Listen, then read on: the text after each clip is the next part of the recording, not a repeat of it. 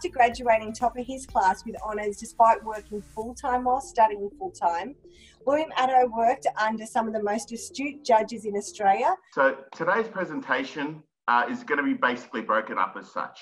The first part is giving some sort of context to this presentation in terms of the coronavirus.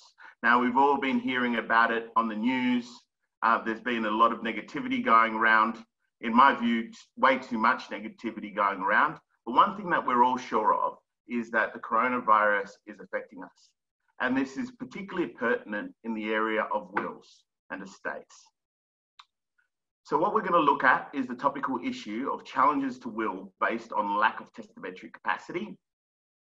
And we're also going to explore online wills, enduring power of attorney, and guardianship.